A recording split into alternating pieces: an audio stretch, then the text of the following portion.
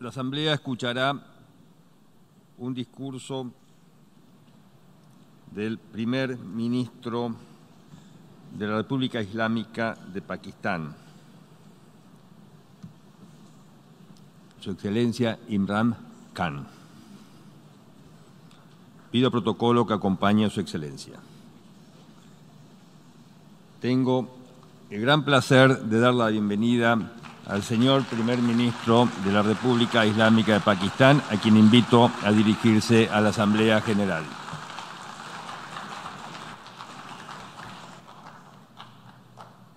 Bismillah ar-Rahman ar-Rahim. Iyyaka na'budu wa iyyaka nasta'in. Mr. President, Honorable Secretary General, Excellencies, ladies and gentlemen,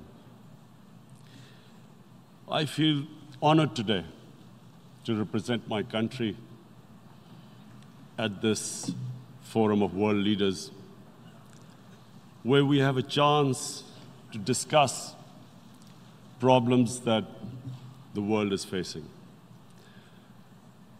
I want to talk about a lot of problems, but just 4 today. And I especially came to this forum despite a difficult time in my country, facing challenges. I would not have come, but because I feel that there are some very urgent problems which the world must address. So first of all, I start with climate change. So many leaders have talked about climate change. But Mr. President, I feel that there is a lack of seriousness. Perhaps world leaders some of the leaders who can do a lot, do not realize the urgency of the situation.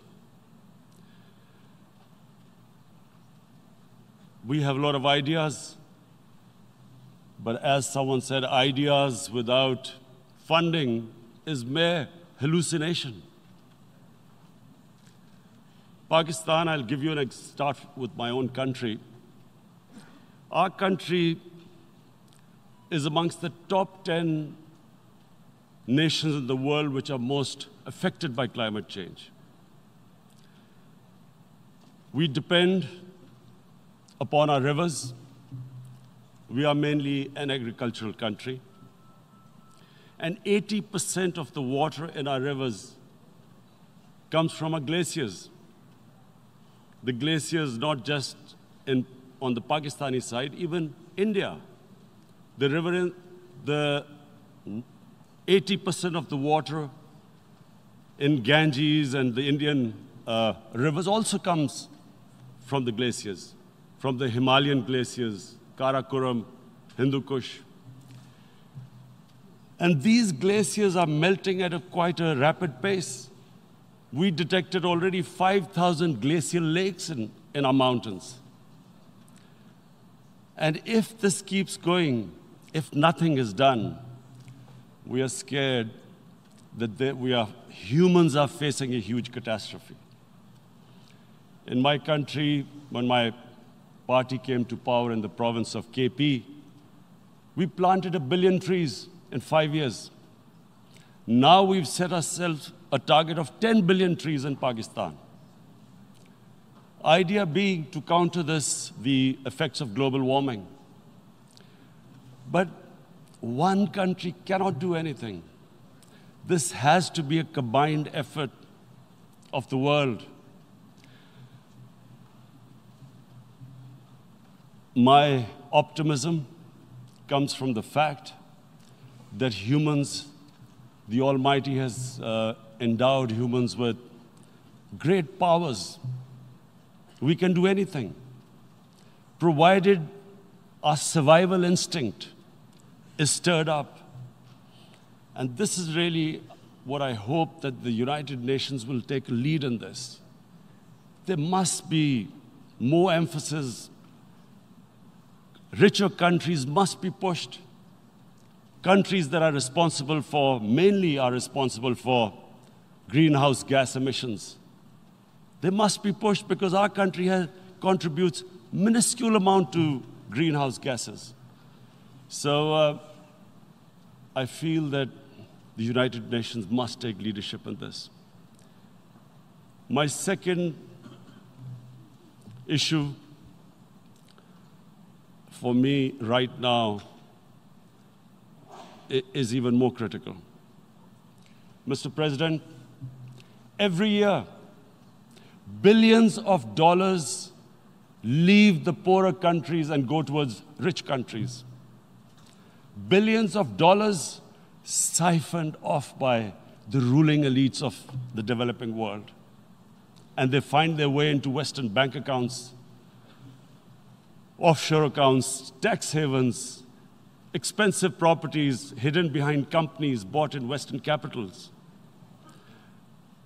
Mr. President, this is devastating the developing world. This is causing more poverty, deaths. It's impoverishing the developing world. The difference between rich and poor countries is growing because of this. Money laundering, which happens because money leaves the poorer countries into rich countries, is not treated the same as, for instance, money from drugs or terror financing. The seriousness which terror financing and money from drugs, the way it is treated, it's not the same. The way the poor countries are being plundered by their elites. It's not happening. In my country, when I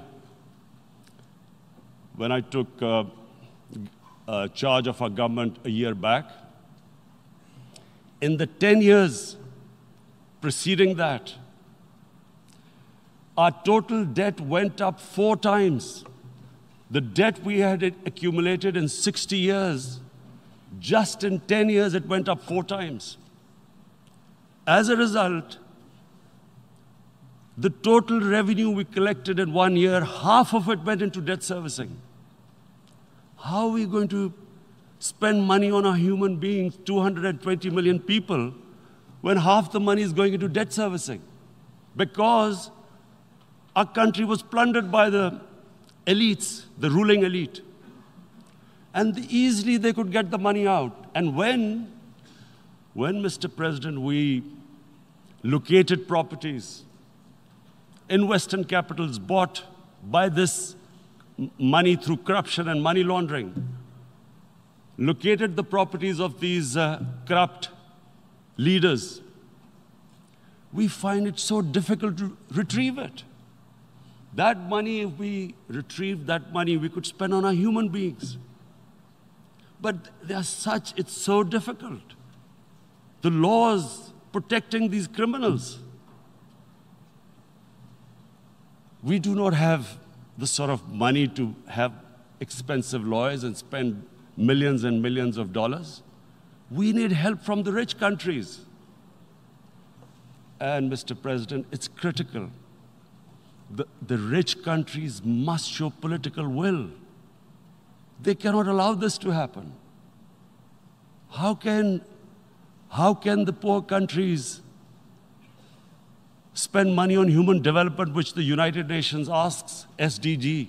How are we going to do it when this money can easily leave our countries? So, unless the rich countries intend to build walls to stop economic refugees coming as we see right now, they must take action. They must take action now. It must be a deterrent. Corrupt ruling elites should not be able to take money out easily and park it into foreign bank accounts and into these properties abroad. And I never understand why. Why do we have these tax havens? Why is this allowed? Why shouldn't rich people pay taxes? Why is it legal to have these tax havens where you have these secret accounts? Because, the world is changing. The population of the world is growing. Sooner or later, you're going to have a crisis if the poor get poorer and the rich get richer. there is going to be a crisis sooner or later. So this is my second point. I hope that the United Nations takes a lead in this. It involves the IMF, the World Bank, Asian Development Bank. They must find a way of stopping this plunder of the developing world. My third point is Islamophobia. There are 1.3 billion Muslims in this world. There are millions of Muslims living in other countries, European countries, and the US as minorities. Islamophobia, since 9/11, has grown at a pace where it is alarming. Human communities live together. There should be understanding amongst them. But Islamophobia is creating a division. Muslim women wearing hijab, it's become an issue. It's become an issue in some countries. Hijab is some sort of a weapon. A woman can take off her clothes in countries, but she can't put on more clothes. How is this happening? Because of Islamophobia. And how did this Islamophobia start? After 9/11. And why did it start? Because certain Western leaders equated terrorism with Islam. Islamic terrorism. Radical Islam. What is radical Islam? There is only one Islam, and that is the Islam we follow of Prophet Muhammad sallallahu alaihi wasallam. There is no other Islam. Radical Islam, Islamic terrorism, what message did they send to people in the West? And why is there Islamophobia? How is a person in New York, in the Midwest, in the US, in European capital, how is he going to distinguish between who is a moderate Muslim and who's a radical Muslim? Because terrorism has nothing to do with any religion. This Islamic terrorism, Islamic radicalism, and sadly used by leaders, this has been the main reason for this Islamophobia. And it has caused pain amongst Muslims. We in Muslim countries watch this Islamophobia traveling abroad, and it's getting worse. And may I just say, Mr. President, that in European countries, it is marginalizing Muslim communities. And we all know that marginalization leads to radicalization. Some of the people who ended up as militants in Syria and other places were from marginalized Muslim communities. And my point here is that we must address this issue. I'm sad to say that we Muslim leaders have not addressed this issue either. After 9/11, when this thing came about war against radical Islam, rather than Muslim leaders trying to explain to the West that there is no such thing as radical Islam, in all human communities, they are radicals. They're liberals and rest are moderate. All human communities, Christians, Jews, everyone has it. But Islam is not radical, neither Judaism, neither Christianity, neither Hinduism. No religion preaches radicalism. The basis of all religion is compassion and justice, which differentiates us from the animal kingdom. But unfortunately, the Muslim leadership was so scared of being called radical Islam that all of them became moderates. In Pakistan, we were in the eye of the storm, and our government coined a phrase called enlightened moderation. No one knows what it meant, but everyone started putting on Western suits that they were moderates, started speaking. Even those who didn't know English would speak English because they were moderates. No one had a clue what it was, because we, in the Muslim world, did not explain to the West that there is no such thing as radical Islam. One of the reasons why, after 9/11, Islam was supposed to be equated with terrorism was suicide attacks. Because the 9/11 bombers did a suicide attack, all sorts of theories came up that the Muslims are involved in suicide attacks because they will get virgin in heavens. Some came up with, what about women, suicide attackers? So this bizarre thing happened. No one explained. Suicide attacks and Islam were equated. No one did research that before 9/11, the majority of suicide attacks in the world were by Tamil tigers, who were Hindus. No one blamed Hinduism, and quite rightly. What has Hinduism got to do with what desperate people were doing in Sri Lanka?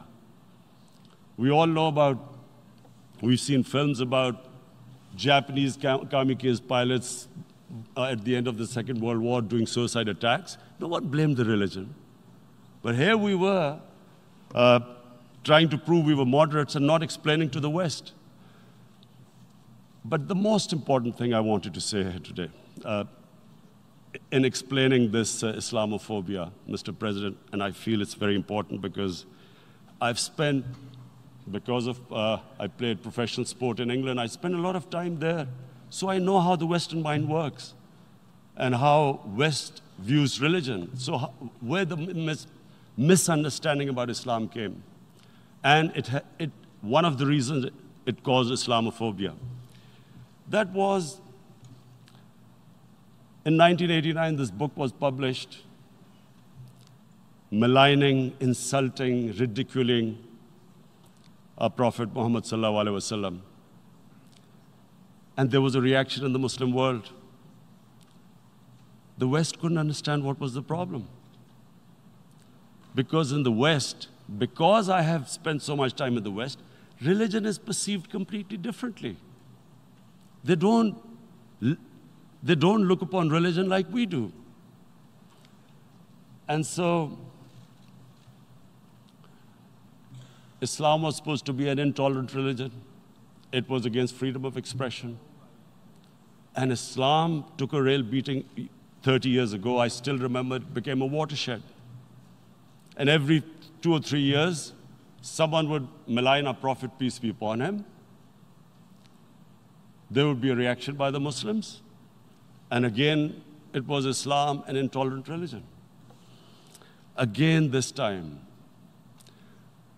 I blame a certain section of the people in the West who deliberately provoked this, knowing the impact it would have. But the majority of the people in the West didn't understand. This is where, again, Muslim leadership let the Muslims down. We should have explained to them what our Prophet, peace be upon him, means to us. So in 1 minute, I'll try and explain what he means to us. Our Prophet was the witness to the divine book, the Holy Quran. The Holy Quran is the book of guidance for Muslims, and the Prophet's life was living the Quran. He was an example of what the Quran guided us to be. So he is the ideal we all try to get to. The Prophet created the state of Medina, the first state in Islam. That state was the basis of a Muslim civilization which became the predominant civilization for the next 700 years. And what was that state? I hear such strange things about Islam, that it is against women, it's against minorities. The first state of Islam in Medina, it was the first time a welfare state was set up. The state took responsibility of the weak, widows, orphans, poor people, handicapped. It taxed the rich, spent the money on the poor. The state announced that all human beings are children of Adam, hence equal, whatever the color of their skin. The state announced, the Prophet announced that, and slavery, the whole system depended on slavery as it did for many years in the Western societies. The Prophet said that one of the greatest deeds is to free a slave. But because the society depended on slavery, he said, but if you have to, treat them as an equal member of the family. And as a result, something happened in a Muslim world which hasn't happened in any other civilization. Slave dynasties appeared. Slaves became kings. The Mamluks, slaves who ruled Egypt. In India, there were slave dynasties. And then, with minorities, again, you hear that Islam is supposed to be against minorities. Let me just make this clear. In Islam, the Prophet announced that everyone was free to practice his religion. It was a sacred duty to protect the places of worship of all religions. He announced that every person is equal in front of law, whatever his religion or his color. And this incredible case, and I always quote this, that the fourth Khalifa, the head of state of Medina, he lost a court case against a Jewish citizen. So, number one, it showed there was a rule of law, no one was above law. And number two, that a Jewish citizen was an equal citizen. So, Mr. President, when a Muslim society is unjust to its minorities, it is going against the religion of Islam and our Prophet, peace be upon him.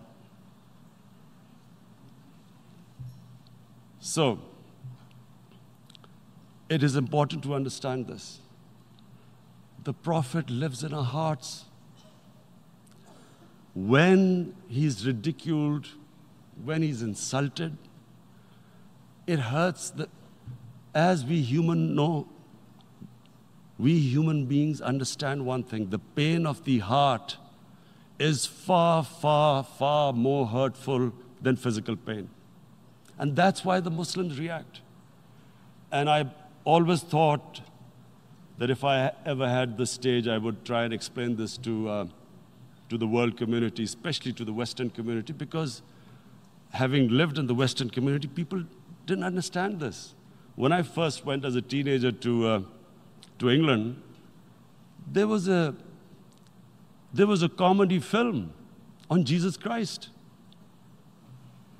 It's unthinkable in Muslim societies. So we need to explain that, look, in a human community, we must be sensitive to what causes pain to other human beings. We have, in the Western society, and quite rightly, the Holocaust is treated with sensitivity because it gives the Jewish community pain. That's all we ask, that do not use freedom of speech to cause us pain by insulting our holy prophet. That's all we want. And now, the number fourth point, Mr. President, and this is the most critical point, is the reason why I especially came here. It is about what is happening in Kashmir. Before I go on this, I want to make one thing clear, that when we came to power, my first priority was that Pakistan would be a country which will try its best to bring peace. We had been through this war on terror. We joined the United States war on terror after 2001. And Pakistan went through one of its worst periods where 70,000 Pakistanis died and over 150 billion was lost to our economy. And Mr. President, I opposed the war because in the 80s, Pakistan had joined the Western countries in what was the freedom struggle then in Afghanistan against the Soviets. And it was funded by the Western countries. These Mujahideen groups, which were treated in guerrilla warfare,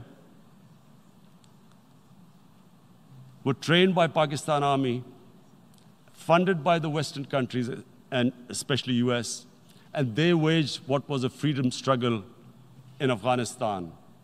The Soviets called them terrorists. We called them freedom fighters. 1989, the Soviets retreated. The Americans packed up and left. Pakistan was left with these groups. Come 9/11, Pakistan joined the United States in this war on terror. And now our government was supposed to, the reason why I opposed joining this war, because here we had indoctrinated them in jihad, meaning freedom struggle against foreign occupation. Now, because we had joined the US, and the US had occupied Afghanistan, now we were supposed to tell them that, no, this is not freedom struggle and jihad, it's terrorism. So that's why I tried to tell then government that, stay neutral because you will have leverage over them. You will be able to control them. But if you join them, you become collaborators and they will attack you, which is what happened. They turned against us. We went through a nightmare.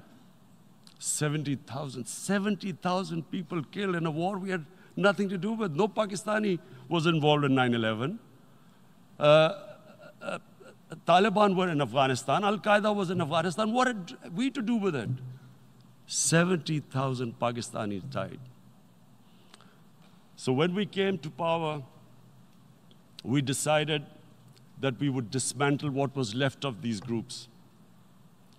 And this decision was taken not just by us, but by all the political parties in Pakistan. Unfortunately, they didn't implement it. So we came to power, we decided to implement it, and we dismantled whatever was left of the groups. And I know that India keeps accusing us that there are these groups there. I would like the United Nations to send observers, see for themselves what we've done. No Pakistani government would have dared to do this because it would have created strife. But we decided that there would be no militant organizations in Pakistan. So I need to give you this background and to what I'm going to say later on. And secondly, we started mending fences. I invited the Afghan president. We developed a relationship with Afghanistan. We had problems with Iran. We mended fences there. And then India. Now let me just give you a little background about my relationship with India. Because of cricket, and cricket being it's a passion in the subcontinent, I had great following in India. I have friends in India, and I loved going to India. So immediately, when my party came to power, the first thing we did was to immediately reach out to India. And I spoke to President Modi, and I said, look, we have similar problems. Climate change, poverty, let's get together. Let's resolve our differences through trade. Let's build a relationship on trust.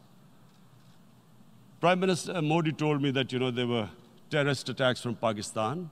I said, we have problems with you. There are terrorist attacks, which we know are instigated by India in Balochistan. We caught a spy, Kulbhushan Yadav, who admitted what the sabotage going on in Karachi and Balochistan. So we said, look, let's leave that behind.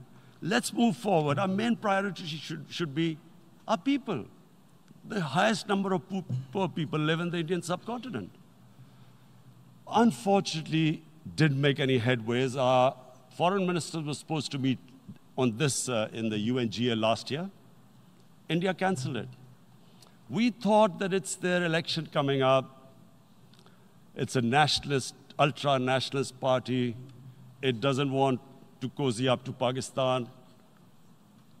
So we thought, okay, we'll wait till the elections. Meanwhile, a 20-year-old Kashmiri boy, whose father said was radicalized by the security forces in Kashmir, blew himself up on an Indian convoy. Immediately, India blamed us. I spoke to the Indian public on television. I said, if you give us any iota of proof, we will immediately take action, because we've clamped down on these groups. Rather than sending us any proofs, they sent their jets in, they bombed us. We retaliated. A jet, 2 of their planes were shot down, 1 pilot bailed out in Pakistan. We immediately returned the pilot, saying that, look, we do not want any escalation. Rather than taking that as a peace gesture, the entire campaign, almost the entire campaign of Mr. Modi in the election was how he had taught Pakistan a lesson that jets had killed 350 terrorists. Complete lie. They had just killed about 10 trees of ours, which was quite painful given that, we are growing all these trees. He then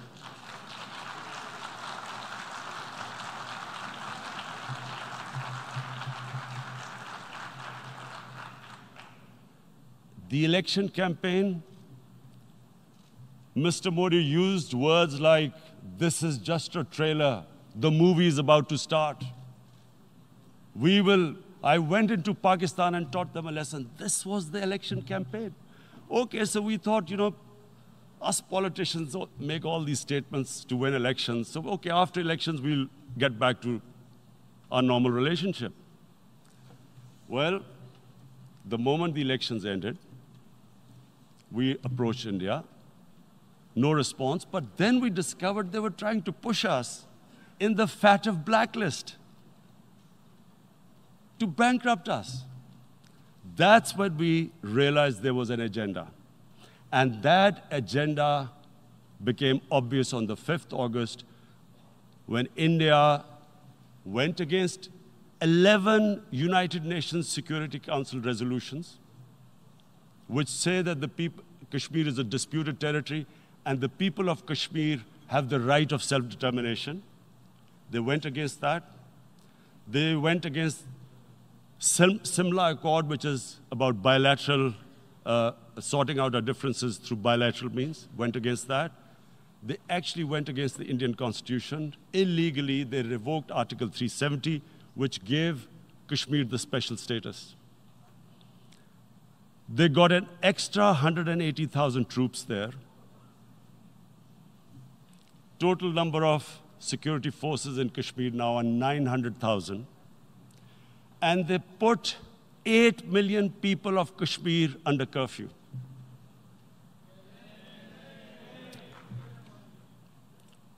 Mr. President,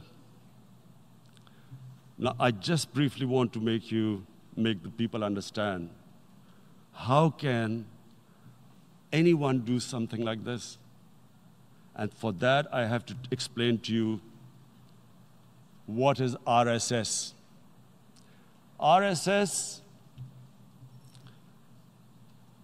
Mr. Narendra Modi is a life member of RSS.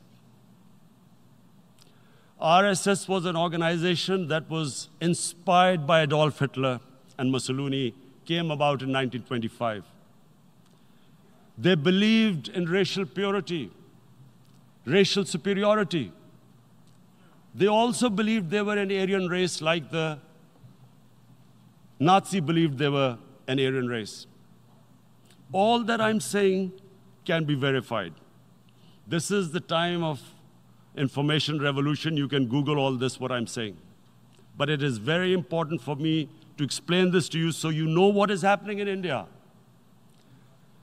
This RSS believed in the ethnic cleansing of Muslims from India. At one point, there was racial superiority of the Hindu race. Secondly, it was hatred for the Muslims and for the Christians, because they believed that this golden age of Hindu civilization was stopped because of Muslim rule centuries back and then the British rule of India.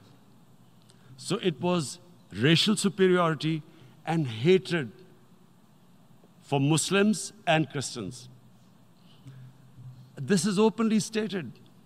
You look at the founding fathers of RSS, Golwalkar and Savarkar. Just Google them and you'll find out. And this ideology of hate is what murdered the great Mahatma Gandhi in 1948. It was this ideology of hate that made Narendra Modi in 2002 do a pogrom against Muslims in Gujarat when he was the chief minister. He allowed 3 days for these RSS goons who were inspired by the Hitler brown shirts. They actually wear brown shirts. This RSS, the Congress Home Minister gave a statement that in RSS camps, terrorists are being trained. And these terrorists butchered 2,000 Muslims and 150,000 Muslims were made homeless. Narendra Modi could not travel to the US because of that. And I need to make you understand this background before I explain to you that what sort of a mindset would lay siege to 8 million people with 900,000 troops. Women, children, sick people, locked in as animals. In fact, of what I know of England, if 8 million animals were locked in, the RSPCA would have made a lot of noise about it. These are human beings.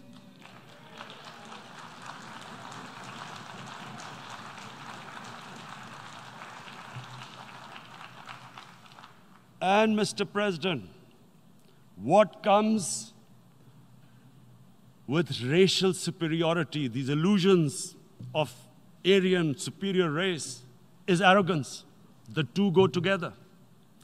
And it's arrogance that makes people make mistakes and do stupid things. Cruel things like what Narendra Modi has done. It's sheer arrogance. And it's arrogance that has blinded him from the fact that what is going to happen when the curfew is lifted. Has he thought about it? This hasn't been thought through. What is he going to do when he lifts the curfew? Does he think that people of Kashmir will quietly accept the status quo because India has changed the constitution and taken away the special status? They'll accept that? Mr. President, 100,000 Kashmiris have died in the past 30 years because they were denied the right given by the United Nations, the right for self-determination. 100,000 have died and 11,000 women have been raped. There are 2 human rights, United Nations human rights reports on this. The world hasn't done anything because India is a huge market, 1.2 billion people. Sadly, the material prevails over the human. But this has serious consequences. Again, I repeat, that's why I'm here. Look, what is going to happen when the curfew is lifted will be a bloodbath. The people will come out. There are 900,000 troops there. They haven't come to, as Narendra Modi says, he's done this for prosperity of Kashmir. This is supposed to be for the development. These 900,000 troops, what are they going to do when they come out? There'll be a bloodbath. Has he thought it through what happens then? Mr. President, has anyone thought that what happens when there is a bloodbath? What do you think the impact will have on people of Kashmir? What do you think they will think? The way they have been boxed in their houses, treated like worse than animals, no rights. Thousands of all the political leadership has been arrested, taken out of Kashmir. Even those Kashmiri leaders who were pro-India have been taken out. 13,000 boys have been picked up and taken to God knows which destinations. So what do they think? What will the people of Kashmir do when they lift the curfew? They will be out in the streets. And what will these soldiers do? They will shoot them. They've already used pellet guns, blinded young boys. In the last 6 years, the 5 years, the oppression that has gone on in Kashmir. And so, Kashmiris will be further radicalized. Mr. President, there will be another Pulwama. And guess what? India will blame us. They're already blaming us.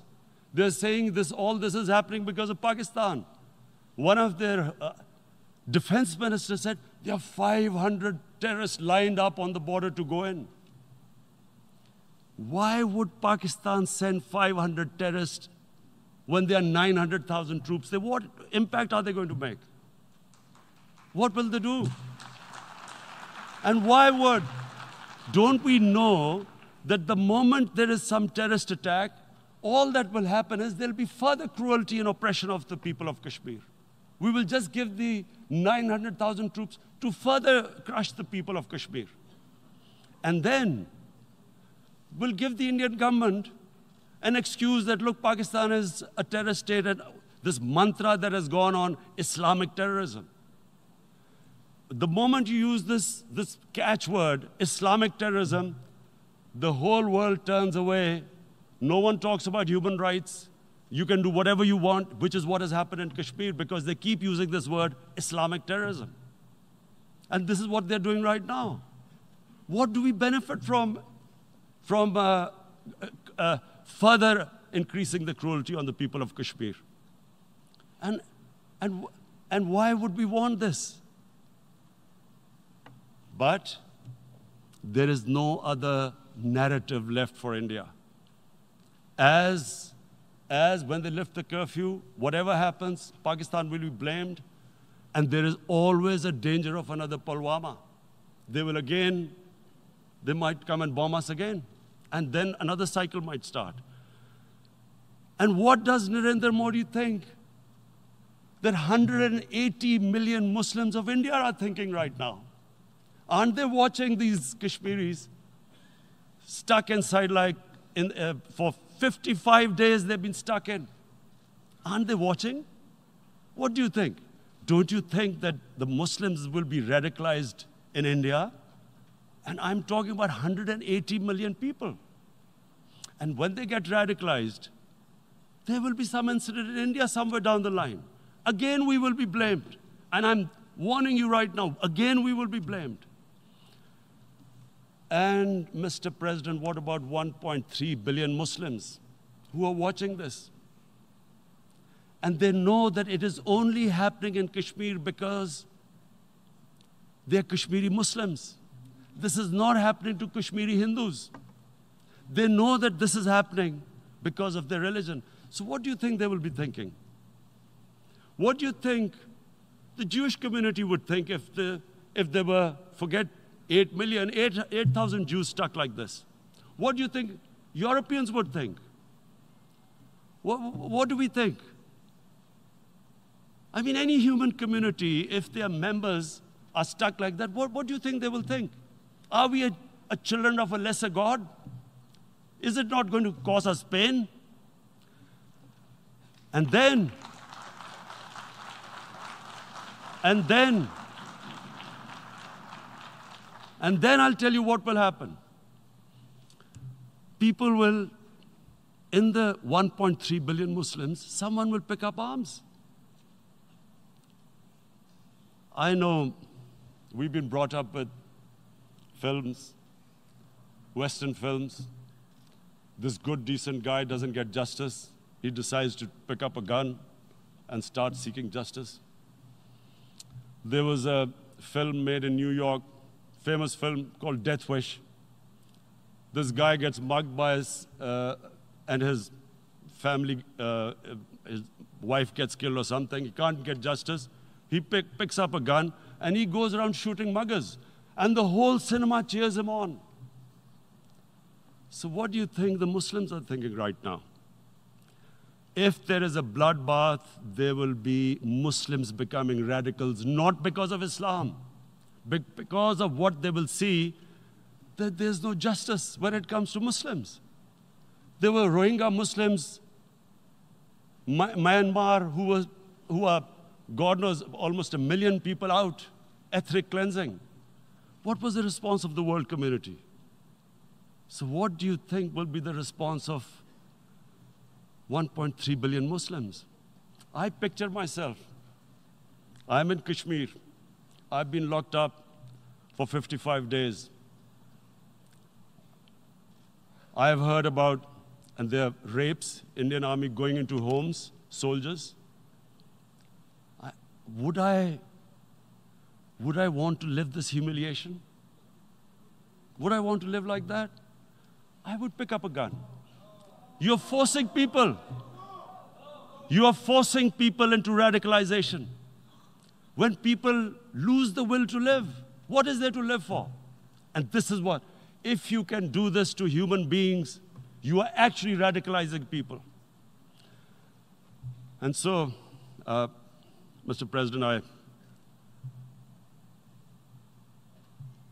I want to repeat here, this is one of the most critical times. There will be a reaction to this. Pakistan will be blamed. 2 nuclear-armed countries will come face to face like we came in February. And before we head in that direction, the United Nations has a responsibility. This is why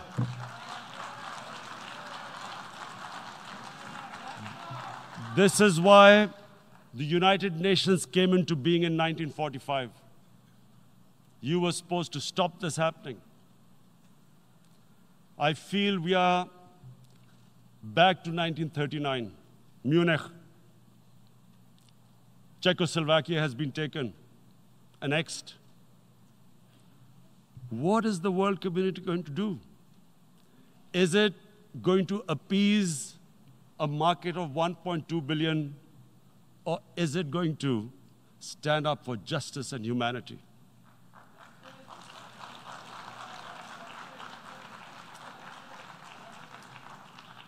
If this goes wrong, you hope for the best, but be prepared for the worst.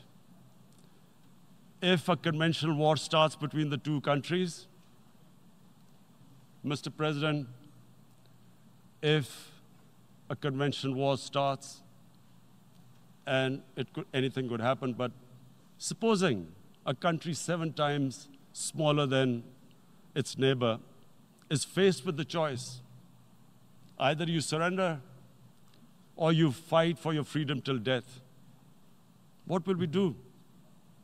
I ask myself this question. And my belief is, La ilaha illallah, there is no God but one. And we will fight. And when